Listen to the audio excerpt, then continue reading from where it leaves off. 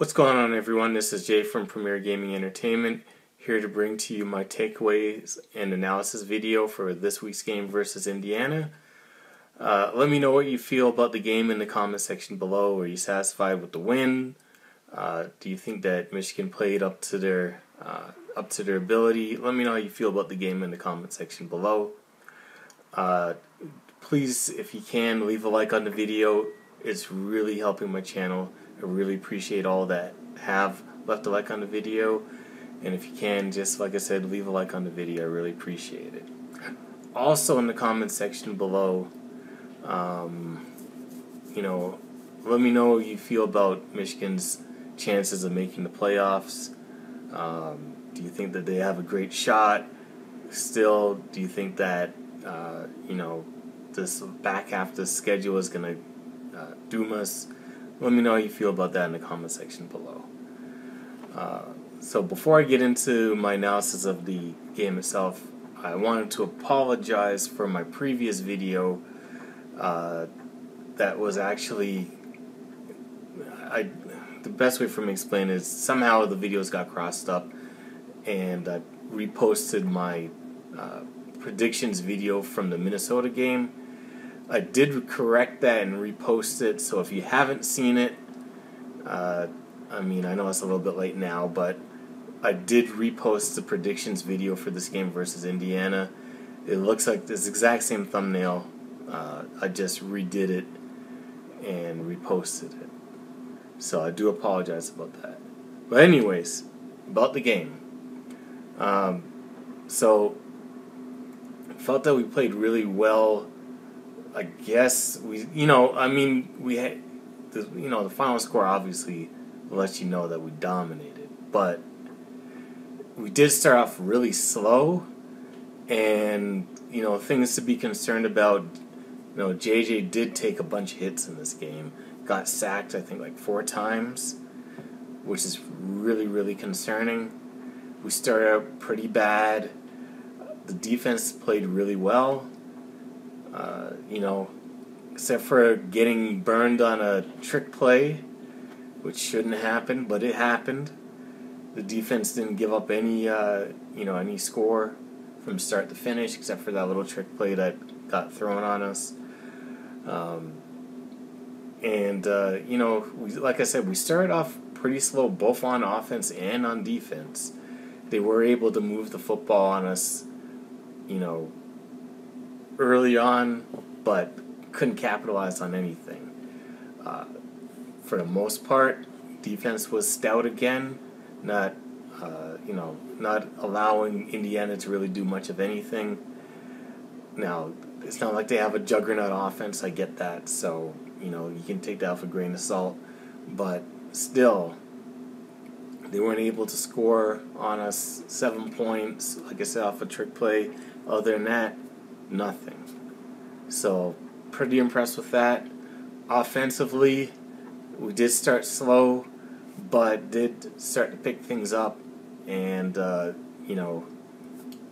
scoring 50 plus points again while holding your opponent to 7 is really impressive, no matter who you're playing. So I'm really excited about that. All in all, played very, very well.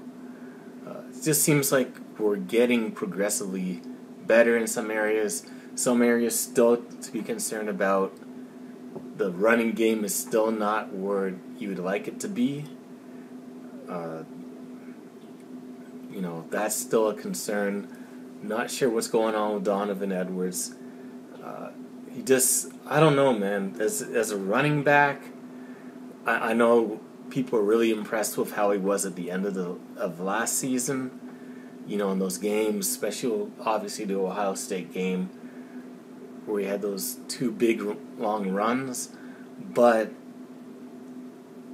just overall as a running back, it leaves a lot to be desired. He's not that guy the way I envision him being. Like, when you watch Blake Corum run the football, it's like, unless he just gets absolutely swallowed up, even if he gets hit, I see him falling forward for at least a yard or two more. I see, like, when he hits the hole, he's going to make somebody miss. He's going to get positive yards no matter what. When I watch Donovan Edwards run the football, it's like at the first sign of contact, he's going down. Or he can't break tackles like that. Or he's not, his elusiveness in the hole is not that great. I just don't have, right now, I just don't have the confidence in him as a running back. Now, when you get him out in open space, I mean, he's amazing. He's a great pass catcher. But it's like, as a running back, I'm just not seeing it. Let me know what you think about that in the comment section below. Am I reading too much into that?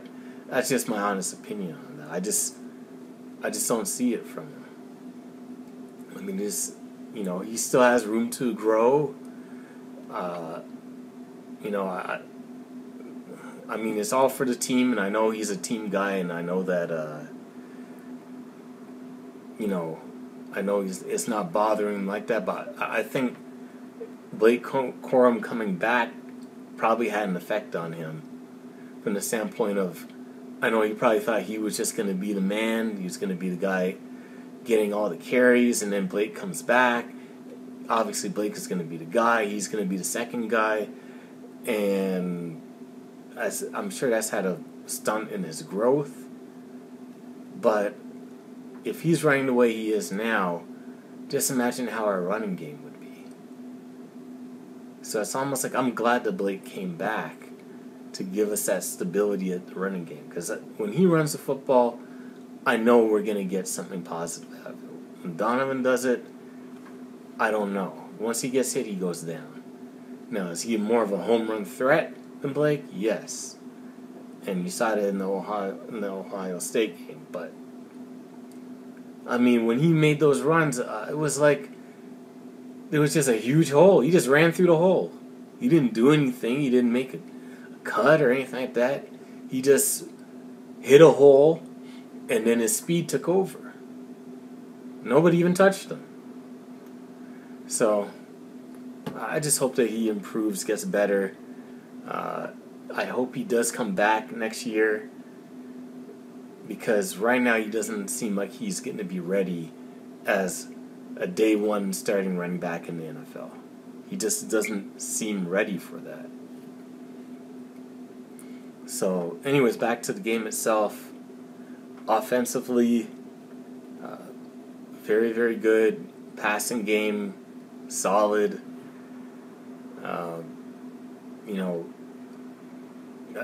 I didn't see anything from a passing standpoint that was concerning. I mean, I did see, obviously, the sacks early on. That's got to be cleaned up. I mean, Indiana had a good game plan as far as that goes, but that can't happen. He can't get sacked like that. He's too valuable to be taking hits like that. So hopefully the offensive line can get that cleaned up going into our next game. And, we just got to take it one game at a time.